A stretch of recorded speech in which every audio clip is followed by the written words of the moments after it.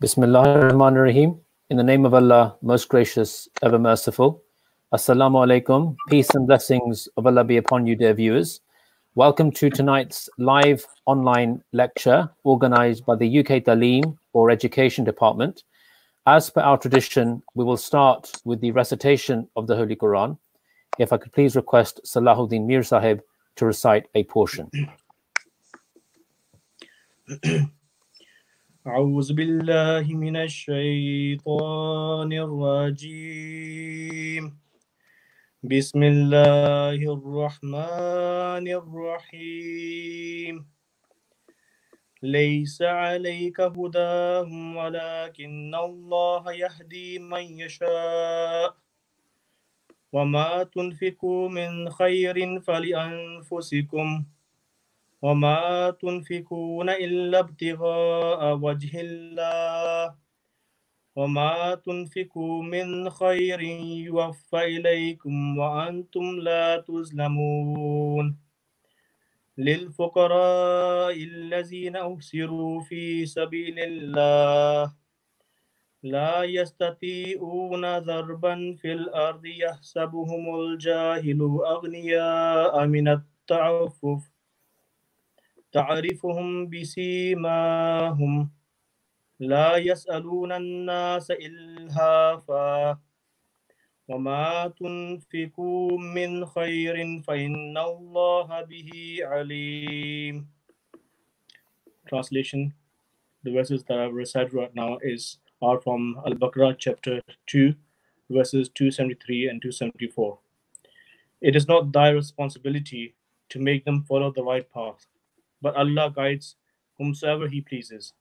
And whatever of wealth you spend, the benefit of it will be for yourselves, for you spend not but to seek the favor of Allah.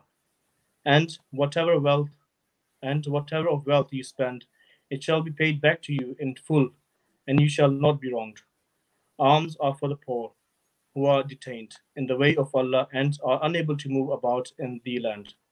The ignorant man imagines them to be free from want because of their abstaining from begging. Thou shalt know them by their appearance. They do not beg of man with importunity. And whatever of wealth you spend, surely Allah has perfect knowledge thereof. Jazakallah, Salahuddin Sahib. This evening, we have the pleasure of having with us Dr. Aziz Ahmad Hafiz Sahib, who is currently serving as chairman of Humanity First UK. By profession, Aziz Sahib is a GP trainer with a specialist interest in palliative care and medical education. He has over 15 years experience as a GP in Yorkshire and is lead educator at his practice, specializing in consultation skills for medical students at the University of Leeds Medical School. He has served Humanity First since its inception in 2005, initially as a disaster responder for the charity during the Balkans crisis in the 1990s, where he witnessed firsthand the humanitarian impact on people, especially children. Over the years, he has been on deployment with Humanity First in Ghana and Uganda, working with vulnerable people with limited access to healthcare. He has led on a number of humanitarian and natural disasters, including the Rohingya crisis, Hurricane Matthew in Haiti, and the Palu earthquake in Indonesia. Aziz Sahib has also personally led disaster response teams on the ground in Nepal during the 2015 earthquake, as well as in the occupied Palestinian territories and in Iraq recently. Currently, Aziz Sahib leads Humanity First's fight against COVID-19, coordinating emergency relief work around the world in developing countries, as well as ensuring long-term actions to fight the virus. In January of this year, he returned from visiting our operations in a number of countries in West Africa, where, as well as meeting our volunteers and government ministers, he also conducted medical outreach camps in remote villages, seeing over 200 patients each day.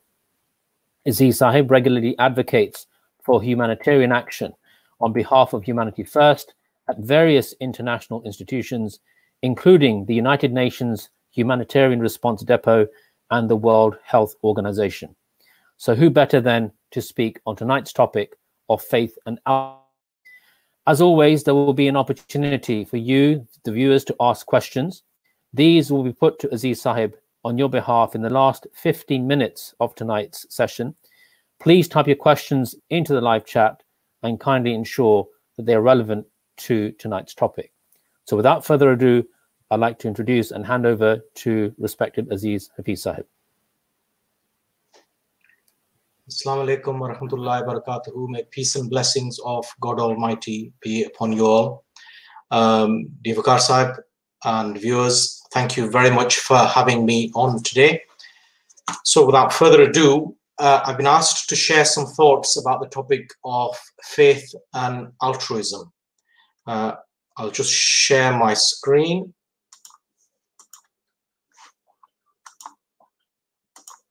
If you bear with me. Hopefully you can all see that. So let's start by saying, what is altruism? So altruism is defined by the Oxford Dictionary as a selfless concern for the well-being of others.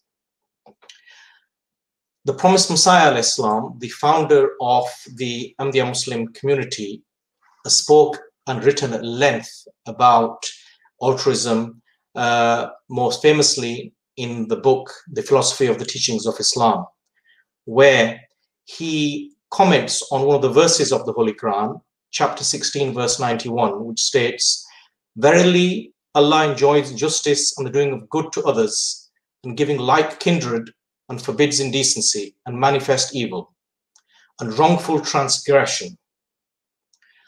So this verse is the link between what altruism means to humanity first and how it is linked to faith. The Prophet Messiah has discussed two parts of faith. One is to love God, the Creator, and number two is to love His creation. Now, in the writings of the Promised Messiah, in the Philosophy of the Teachings of Islam, the verse chapter 16, verse 91, the Promised Messiah Islam talks of three types of good. So three types of good works, if we talk about altruism. The first is the basic level of doing good in return for somebody else doing good. And the second type is a benevolent type of good, where you take the initiative and do good with an internal desire maybe to receive some gratitude. And the third, or the ultimate 5-star level of good, it is doing good for no reward. And God Almighty has referred to the Holy Prophet of Islam, Hazrat Muhammad Mustafa Sallallahu Alaihi Wasallam, has a mercy for mankind. In the Holy Quran, he states, and we have sent thee not, O Muhammad, may peace and blessings of Allah be upon him, but as a mercy for all peoples. The founder of the Ahmadiyya Muslim community, when he described altruism, he states, "My desire, my wish, my objective is serving humanity. It is my job, my faith, and my way." So that gives you a bit of an introduction from the Ahmadiyya Muslim community's perspective, and how Humanity First is integrally linked to that.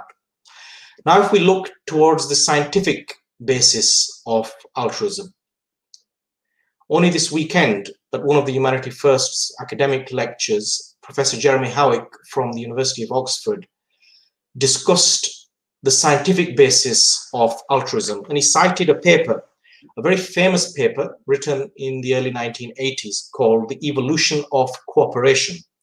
And it's a paper written by a US political scientist called Robert Axelrod and a British evolutionary biologist, William Hamilton. So they've both discussed at great length about why the human race is altruistic, the genetics of that, and the confusion that sometimes scientists may have, that why would it be a preferential instinct to be altruistic? Because if you look in the early days where people were gatherer hunters, if you are doing good to other, you're spending time doing well for somebody else, you are then by definition spending less time hunting, less time reproducing, Therefore, in terms of natural selection, you are putting yourself at a disadvantage. So they discussed this at great length, and in the end come to a conclusion that actually, ultimately, it is a source of good, and it's a source of progression for humanity. I now want to go on to, so that was what is altruism. I want to go on to describe to you that with this altruistic vision, how Humanity First as an international NGO was created by the fourth caliph of the Ahmadiyya Muslim community. And in the early 1990s, there was a crisis in Somalia. There was a civil war, and there was a deep desire for the caliph of the Ahmadiyya Muslim community to help serve. And there were some challenges. And I'm going to play to you an Urdu clip where he describes in his own words. So bear with me.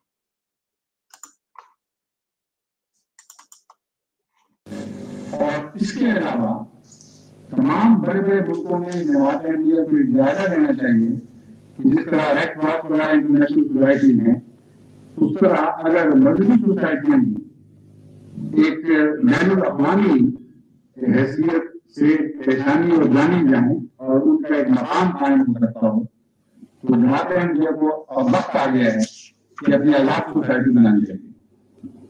जमात अहमदिया की मर्जी के ताबित खिदमत करे और तक़वा और इंसाफ के साथ खिदमत करे और मज़हब और मिल्लत और रंग व नस्ल के इम्तियाज के बगैर खिदमत करे और इस खिदमत में गैरों को भी शरीफ लोगों शरीफ गैरों को भी साथ शामिल करें।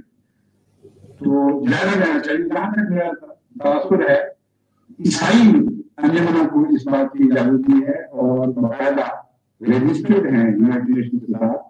अगर मेरा तासुर दुरुस्त है तो जमात अहमदिया को पूरे जोर से कोशिश करके बैनुल अक़वामी खिदमत खल्क़ के इदारा कायम करना चाहिए और उस इदारे का दायरा कार तमाम बड़े इंसान का काम होगा और उसमें सिर्फ अहमदियों से चलना नहीं दिया जाएगा, बल्कि शरीफ दुनिया के किसी भी इंसान से जो इस इदारे में शामिल होकर खिदमत करना चाहता हो उसको भी खिदमत का मौका दिया जाएगा।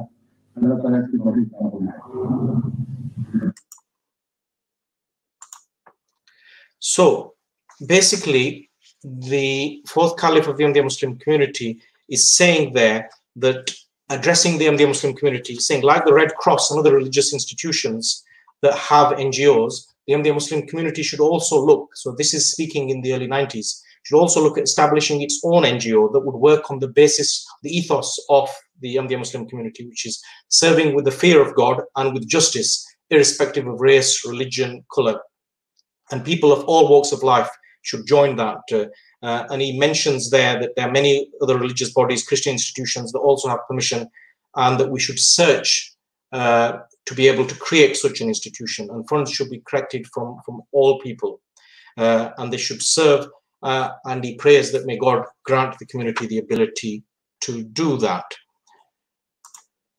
So this was the starting of Humanity First. Now, I'm going to quickly go on to some expectations. So the promised Messiah al-Islam has given some expectations about humanitarian service.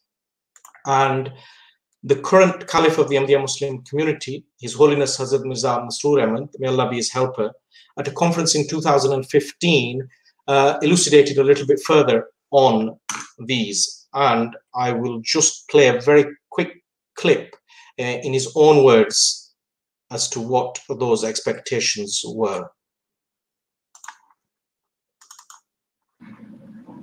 On countless occasions, the Prophet ﷺ spoke or wrote about the need to serve humanity. In this regard, his expectations were truly vast, and this is proved by the fact that he made serving humanity a condition of faith, which has already been read by ISR. But I again read the ninth condition of faith reads as follows: that he or she shall keep himself or herself occupied in the service of God's creatures for his sake only, and shall endeavor towards the beneficence of mankind to the best of his or her God-given abilities and powers.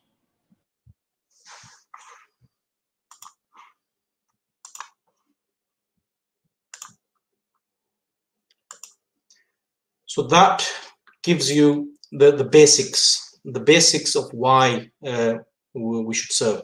But he then goes on to, in this conference, in this Humanity First conference, His Holiness Hazrat Ahmad goes on to talk about some of the skills that he expects from the volunteers, from the humanitarians. And those skills are essentially, as he will go on in his own words, that they not only seek assistance from their own skills, whether they're a doctor and an engineer, a mechanic, a project manager, but they rely on assistance from God Almighty. And that assistance is what blesses their work. And so, here the Prophet ﷺ has mentioned a beautiful, distinguishing feature of the members of the Ahmadiyya Muslim community, rarely seen elsewhere, that where they seek to serve others, they do not rely only on their wealth or skills alone. Rather, along with their physical efforts, they bow down in sincere prayer, seeking Allah's help and assistance. They pray Allah enables them to serve with a true spirit of sympathy, compassion, and love for mankind. They seek Allah's help to develop a truly selfless spirit, whereby they consider the pain and desperation of others as their own pain and desperation. They pray that they are able to remove the tribulations and suffering of other people.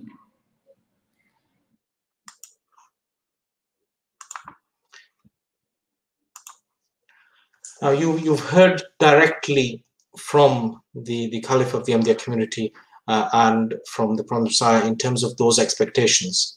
Now, the talk is about faith and altruism. So, altruism needs there are some skill sets required there.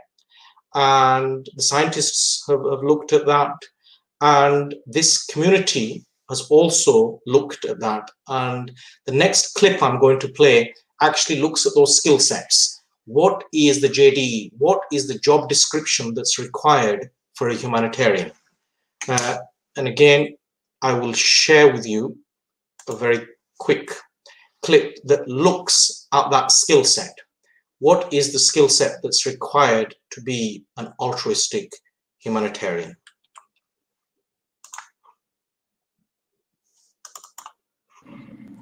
Always remember, the Prophet ﷺ taught his followers that one type of waqf, that is devoting one's life or time for the sake of Allah, is to serve God's creation and show love towards them.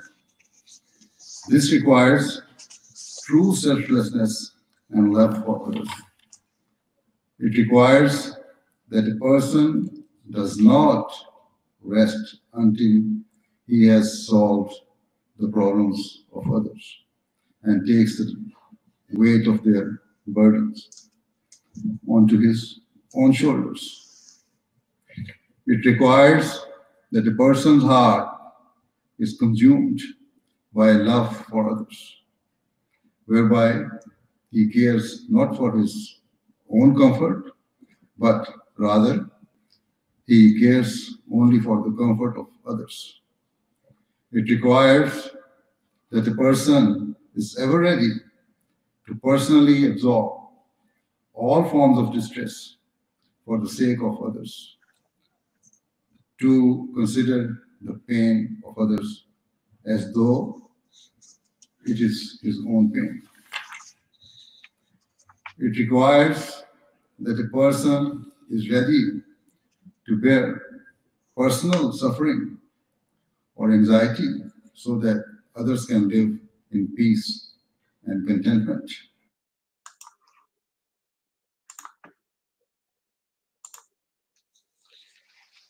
So that's given you a brief description of the skill sets. Now I'm going to share with you some of the practical implementation of that skill set that Humanity First has been blessed and by God's grace been able to try to implement.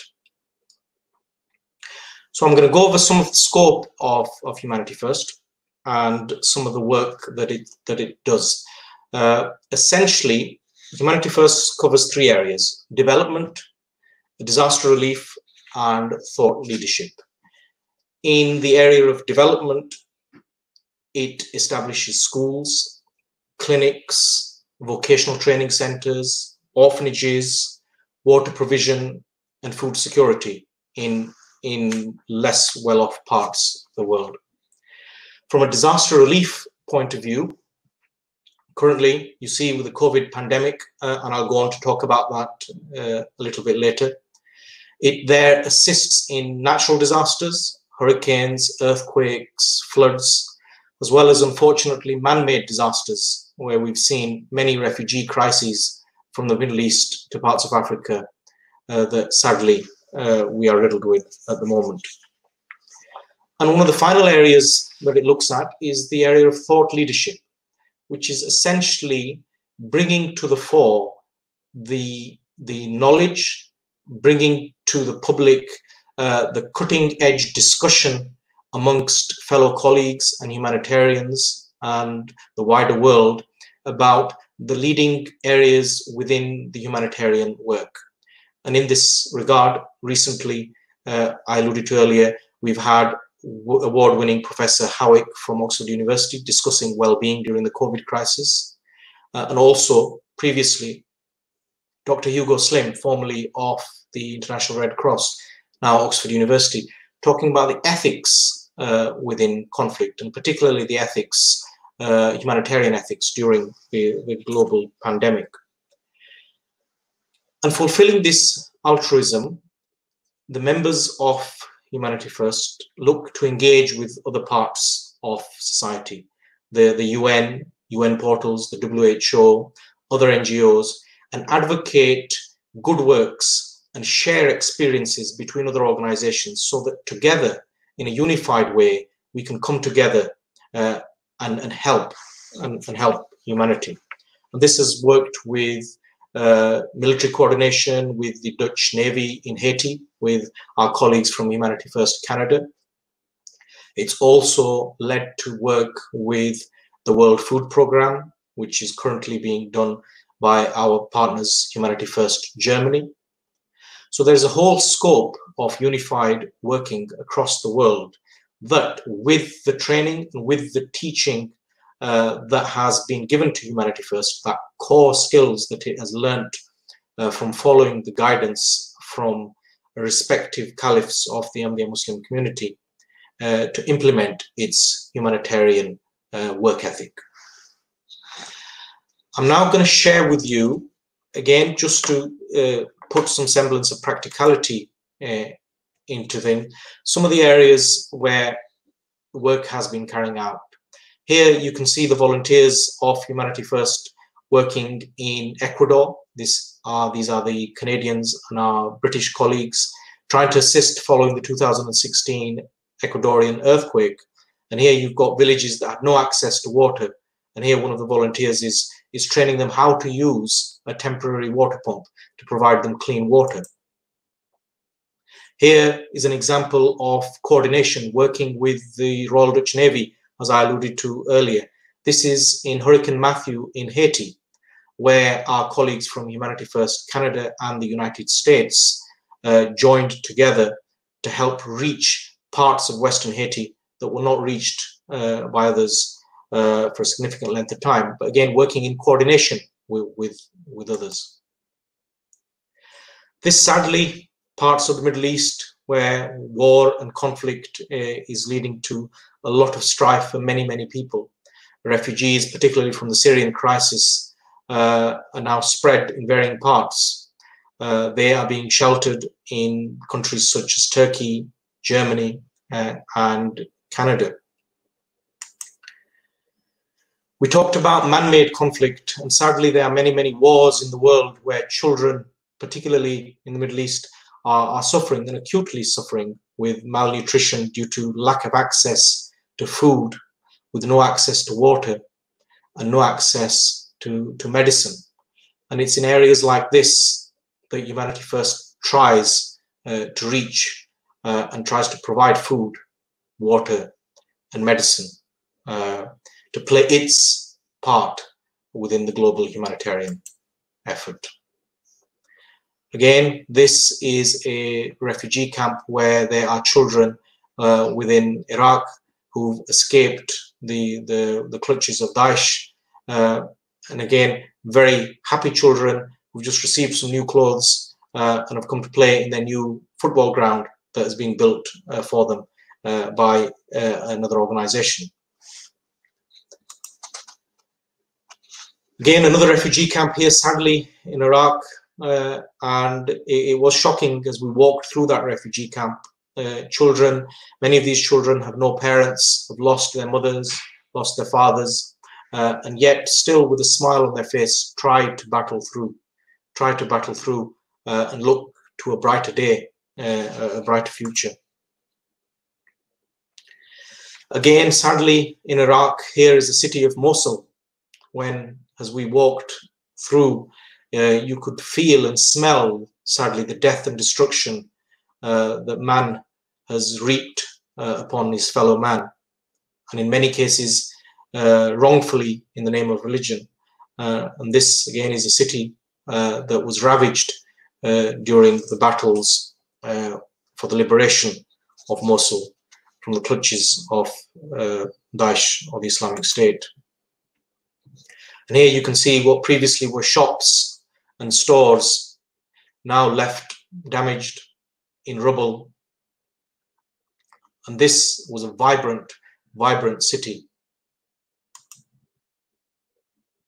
Here you can see Humanity First working in one of the biggest refugee crises in the world.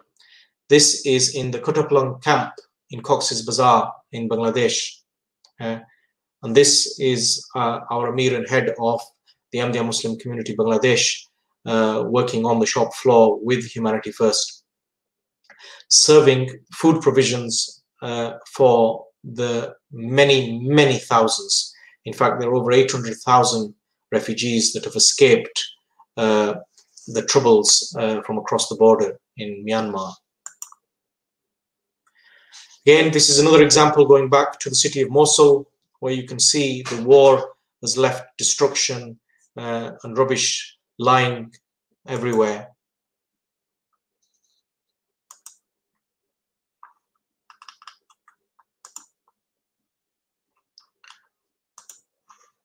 I'll just share with you. Sorry, my apologies. My screen is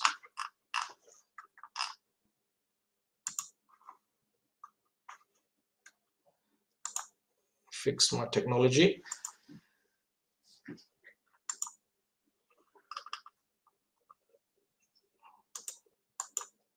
I think my technology is misbehaving, so you'll have to bear with me.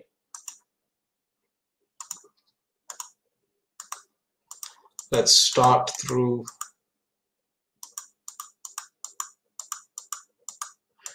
So bear with me as we flick through these slides again. So that gives you an example of some of the areas of work across the world. And whilst I try to fix my slides, I'm now going to go to share with you some of the work. Again, apologies for the IT failures. In the crisis that we're currently facing, which is the global pandemic of COVID, sadly, you've seen millions and millions of cases of coronavirus, nearly 500,000 deaths.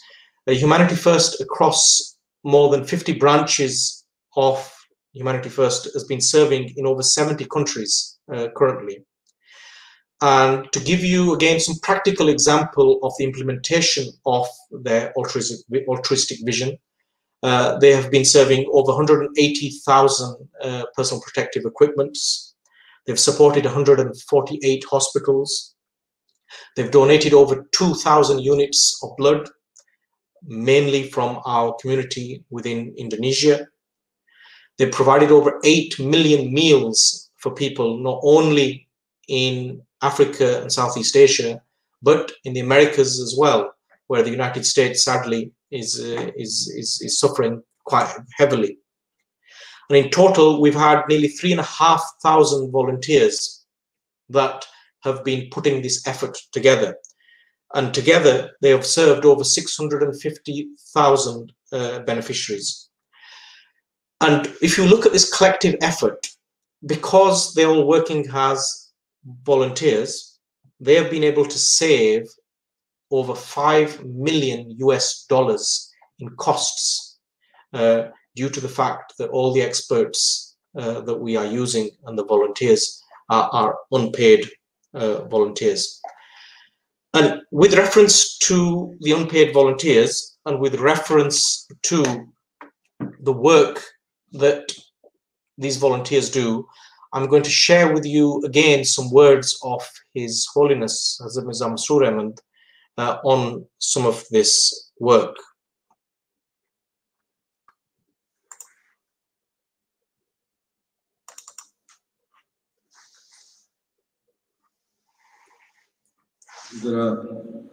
Humanity First मुख्तलिफ किस्म के खल से काम कर रही है, जिनमें खुराक, पानी, तालीम, इलाज और दूसरे काम जैसे ज़लज़लों और तूफानों वगैरह में हंगामी काम करना शामिल है।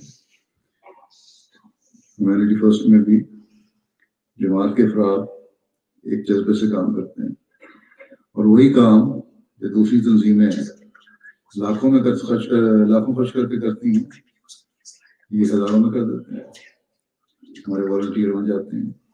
बस एक हिस्सा जमात का माली लिहाज से भी और अफरादी क़ुव्वत के लिहाज से भी रज़ाकाना तौर पर अपनी खिदमात पेश करके ये काम करते हैं। दूसरों को भी चाहिए, बहुत से ऐसे हैं जो इस कार्य खैर में हिस्सा नहीं लेते, उनको भी चाहिए कि जैसा कि मैंने कहा, अपनी खुशी के मौके पर इन नेक कामों में अल्लाह ताला की रज़ा के लिए हिस्सा लें। और हकीकत में इससे जो खुशी आपको इसकी आदत पड़ जाने के बाद होगी, वो इन आर्ज़ी खुशियों से कहीं ज़्यादा होगी।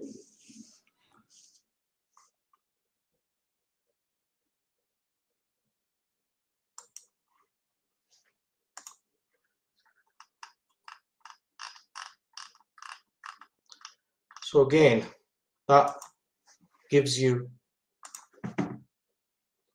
an example of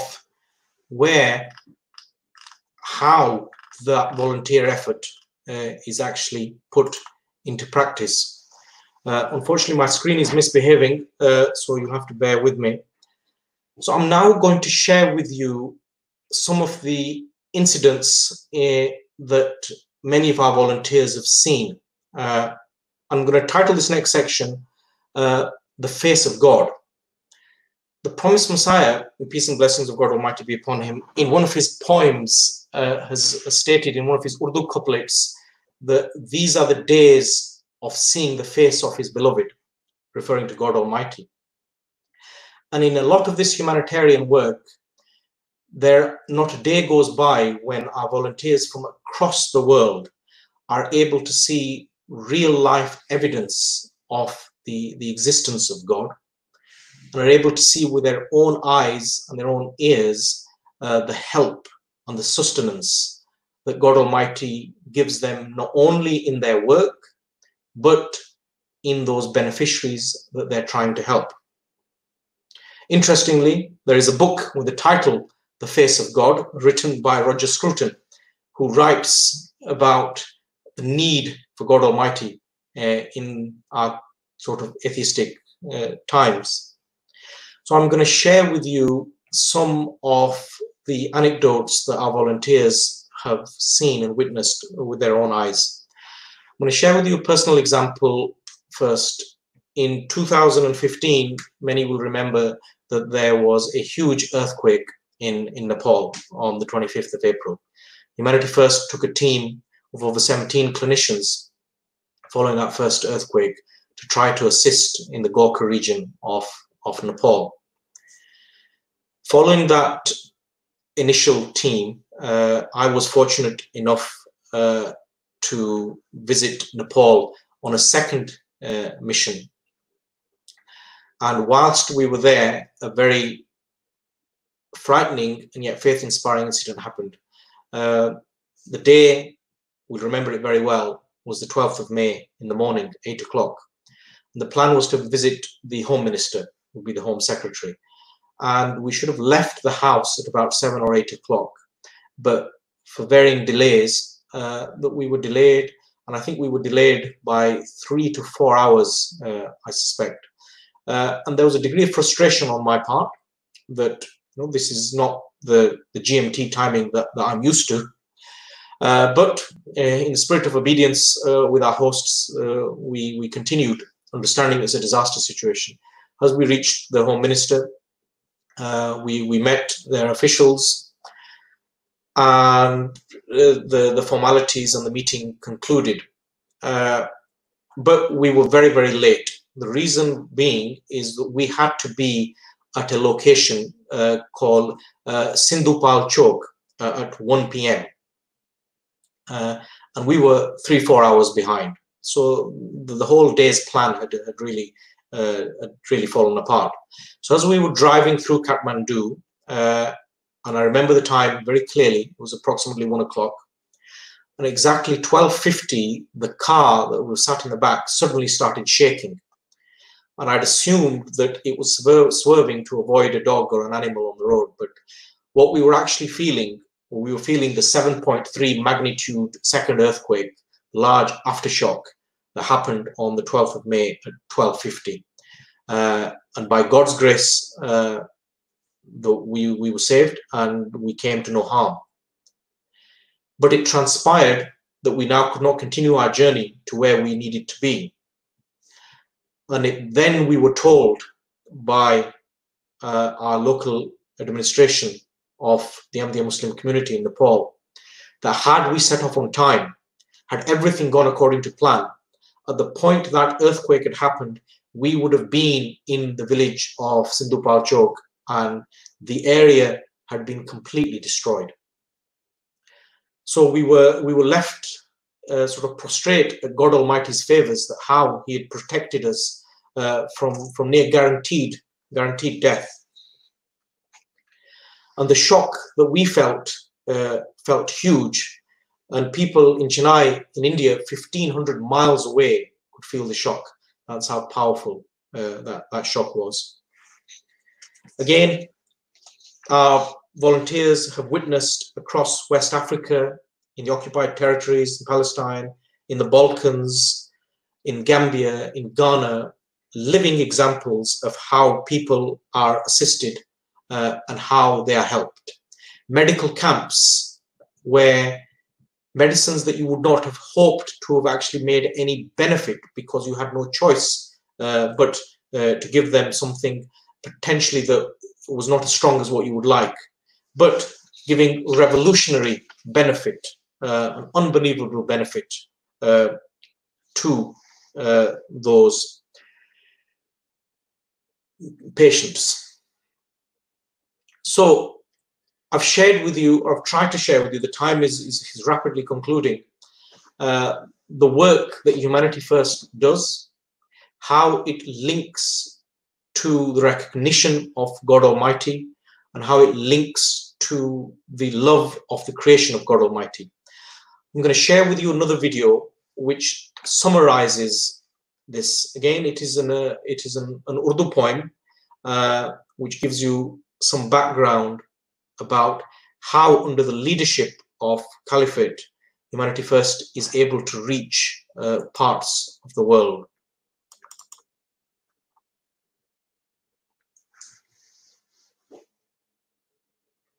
Some funds were raised entirely for the sake of helping the suffering humanity.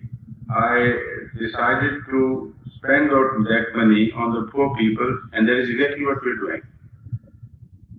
Not only in one country, but in Ghana, in Nigeria, where are the people suffering. Moreover, we had means of helping people with human sacrifice, which, coupled with the meager financial resources, makes a sizable contribution. But without that human sacrifice, that small contribution financially would not mean anything.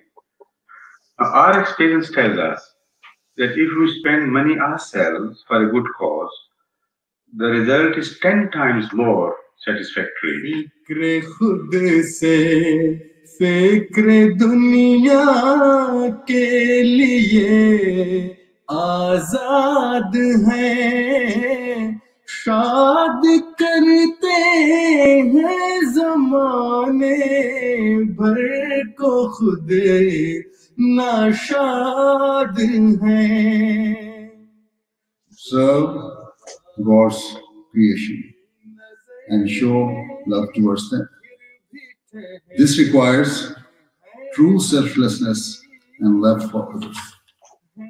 It requires that a person does not rest until he has solved the problems of others and takes the weight of their burdens onto his own shoulders. It requires that a person's heart is consumed by love for others, whereby he cares not for his own comfort, but rather he cares only for the comfort of others. It requires that a person is ever ready to personally absorb all forms of distress for the sake of others, to consider the pain of others as though it is his own pain. It requires that a person is ready to bear personal suffering or anxiety so that others can live in peace and contentment.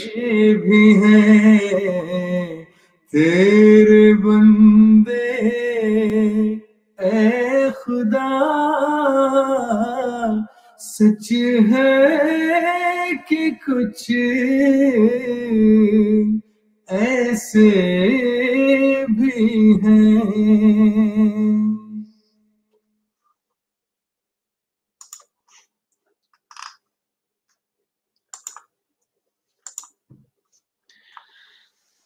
I'll now, as I come to the conclusion of this brief talk, my apologies for some of the technical glitches, but I'd like to thank you all for listening. I hope I've been able to give you a taster of the subject.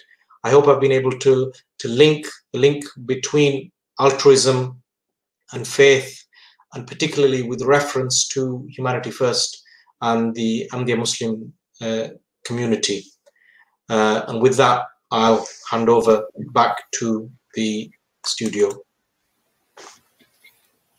Jazakallah, Aziz Sahib, for a very inspiring presentation. We have a number of questions from our viewers, which I'll ask individually. Wahida Ahmad asks, how do we give our children consolation over the suffering endured by the Yemeni people? I presume that you can extend that to other suffering as well. So in what way can children especially be consoled when they observe such suffering, especially on the news, for instance? And it's not an easy question that she asks, and in my capacity as a humanitarian working for Humanity First, I will speak in that capacity. That yes, there is suffering in many parts of the world, and the crisis in some war-torn countries is very extreme. How we console our children, again, I am not qualified to guide on that, but as a layman, we all have children, and we all try to put some things into perspective. And it's a very broad subject. The subject of suffering, it can be looked at from a theological point of view, it can be looked at from a political point of view, and a geopolitical point of view. There is, wherever there is suffering, on the other side, there is plenty of good works there. And I would, in my personal capacity, would suggest that we console our children by showing them the opportunities that there are for good, and the opportunities that there are for justice, and the opportunities to actually make a difference, to actually help that child that's suffering in that war-torn country, to help that child that does not have education. And as we've alluded to earlier, not only in Islam and the Ahmadiyya movement, but scientific journals are now talking about how altruism in itself is a means of solace and a means of comfort for humanity. So I hope that gives some answer to a question. Yes, that leads quite nice into the next question, actually, Aziz Sahib. Malik Faraz Ahmad, who's listening from Bradford, pays many compliments about the topic and the talk itself. His question is, in what way could you advise or guide that an altruistic personality in an individual can be beneficial, specifically for their mental health? Okay, so that is a very great question. And for those that have heard the keynote address by Professor Jeremy Howick on the Humanity First Thought Leadership webinars this Saturday, you would have heard this very topic from a scientific point of view. You've already heard from the theological point of view about altruism, how it is the basis of faith. It is the basis of the Islamic faith. But now scientific reasoning has shown that actually altruistic working and altruistic behavior is actually beneficial for your mental health. It lowers your blood pressure.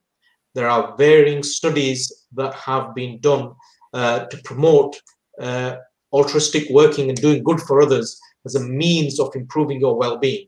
This is very pertinent currently in the COVID crisis that we're facing across the world.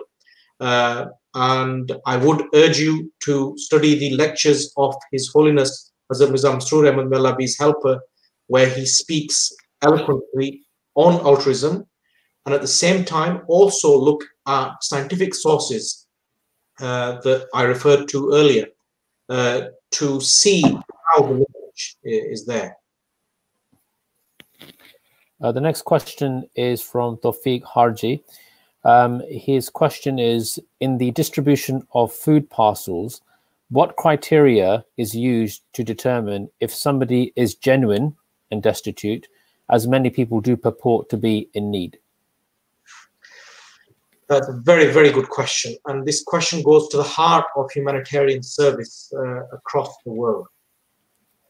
So in any operation, in any disaster relief operation, you start off with an assessment to assess the situation. So you're assessing the disaster, you're assessing the impact of that disaster on the city, on the land, on the people.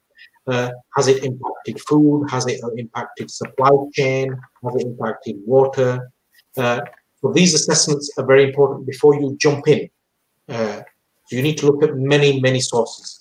And once you've had a multifactorial look at all the varying sources of information, and you come to a point that there is a community or a group of people that are actually in need of some service, be that food, be that water, food in this case, your assessment and data would then show you that their food supplies have now been blocked, the supply chain has been destroyed, the road is no longer accessible. So you would use a whole host of varying data to ascertain and make a judgment on that. You are absolutely right. There can be fraudulent use, but as an NGO, you are mandated to ensure that you do no harm and that you work with absolute justice and equity. And that is done by using appropriate assessment tools, appropriate methodologies, and ensuring that you're getting feedback from a whole host of areas to ensure that what you do is equitable. Next, two questions are very similar, so I'll combine them into one. One of them is from Malik Takreem Ahmad, who is also listening from Bradford. His question is, how can Humanity First and indeed any Jamaat volunteers always maintain an altruistic mindset when engaged in volunteering? And linked to that question from Muhammad Dar, what is the reaction of the general public when the Jamaat or Humanity First does assist? Okay, so if I understood your question, the first is how to maintain that altruistic mindset and the reaction of members of the public.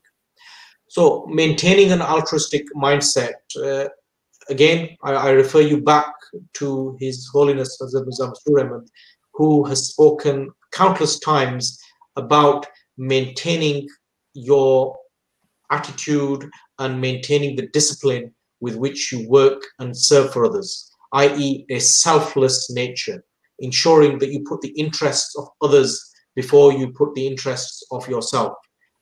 You've heard the quotations from his keynote epic address in 2015, where he speaks on these qualities. So I would refer you to that, and I would refer you to my earlier points that were raised in terms of how to maintain those altruistic qualities.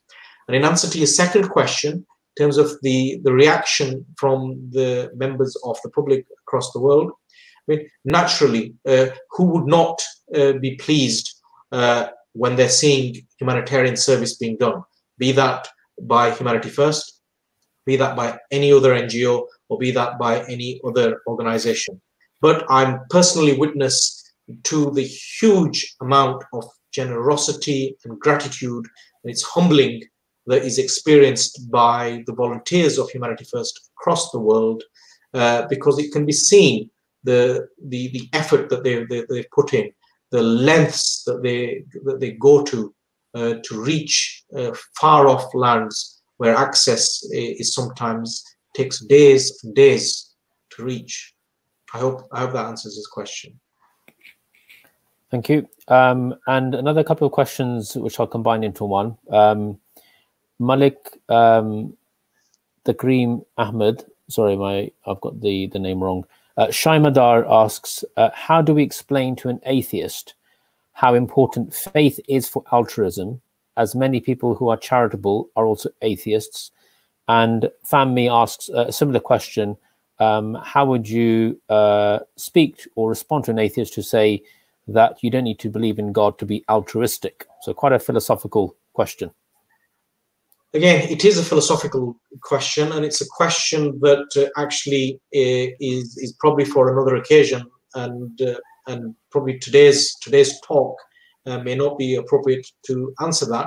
But there's people of many faiths and people of no faith, and many people actually serve humanity. And you'll have seen earlier, I alluded to the studies that were done by Axelrod and Hamilton in the early 80s, where people have found that actually when you study natural selection, when you study the theory of evolution, you can see that the altruistic gene, if you want to call it, is actually beneficial for human relations, and it's actually beneficial for the survival of good characteristics.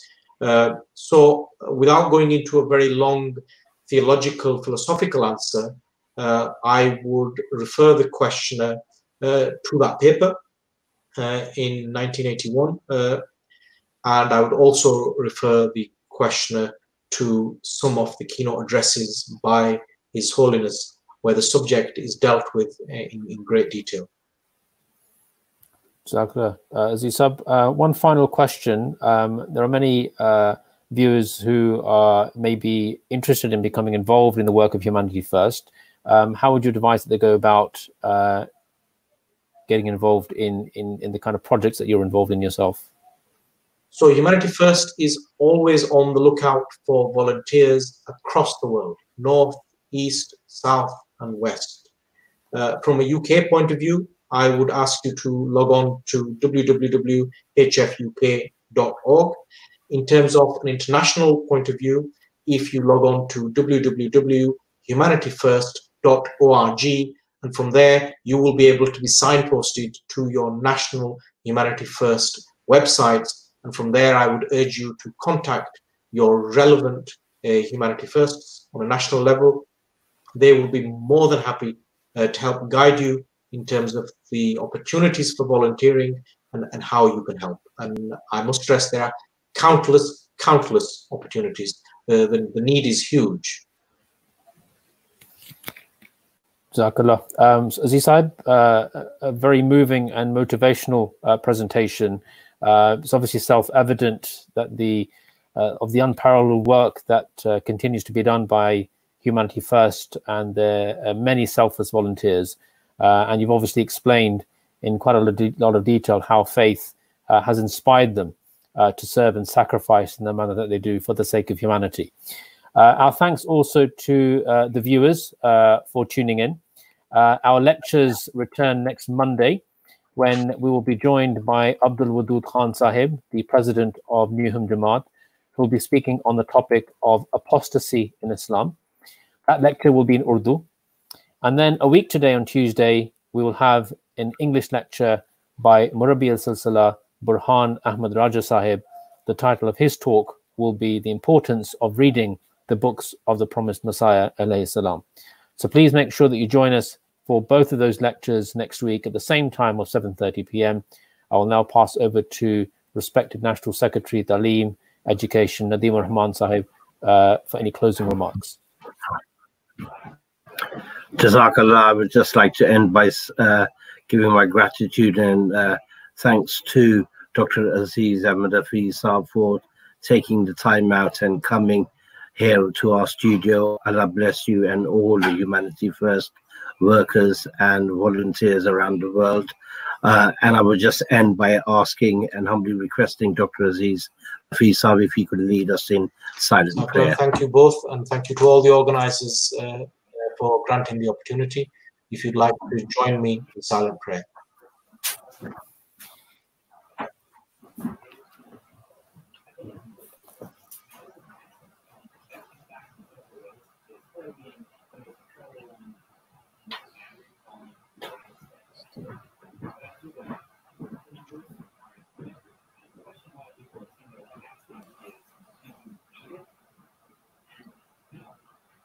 Ameen. Ameen. Ameen. Jazakallah, everybody. Assalamu alaikum.